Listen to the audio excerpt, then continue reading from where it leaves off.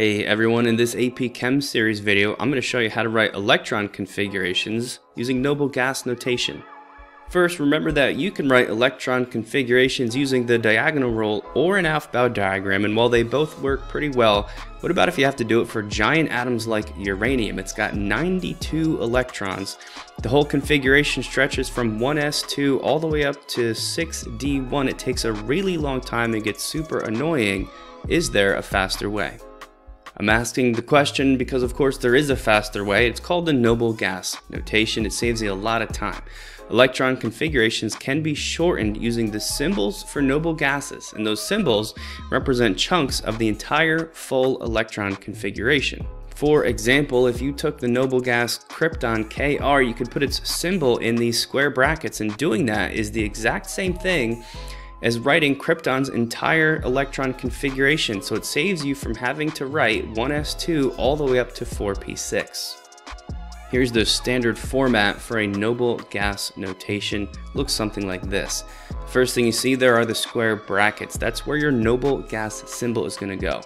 Following that noble gas symbol, to get the configuration correct for the element you're trying to write, it's always going to be an s orbital, and the way you tell which s orbital, whether it's 2s or 7s, is to go by the element's row number. The last part of the configuration is simply the rest of it to get up to the proper electron count. Make sure you've taken a moment to write down some of these key ideas and the correct format. All we need now are a couple examples. Let's try to do the configuration for tantalum using the noble gas notation. Starting with the periodic table, I see that tantalum has 73 electrons.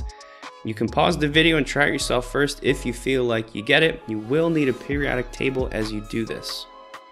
Alright, let's put this whole thing together. First thing I need is to go back to my periodic table. Here's tantalum again. Now here's my noble gas column. I can choose any of these. The smartest choice is the biggest noble gas you can choose, so it represents the largest chunk of tantalum's configuration, but it still has to be smaller than tantalum. If you're having trouble finding that, a nice easy way to do it is to count backwards from 73 until you hit the first noble gas. So counting backwards from 73, 72, this represents 71 through 57, 56, 55. The biggest noble gas that is still smaller than tantalum is xenon. It's got the atomic number 54, meaning if I put xenon's symbol in these square brackets, it's the same thing as writing the configuration for a giant set of 54 electrons. So that saves me a lot of time, but I still have some work to do because tantalum has 73 electrons and I've only accounted for 54 of them. My format tells me that following the noble gas symbol will always be an s orbital. I just have to tell which s by finding my element and seeing what row number it's in. Tantalum is in row 1, 2, 3, 4, 5, and 6, counting down from the top.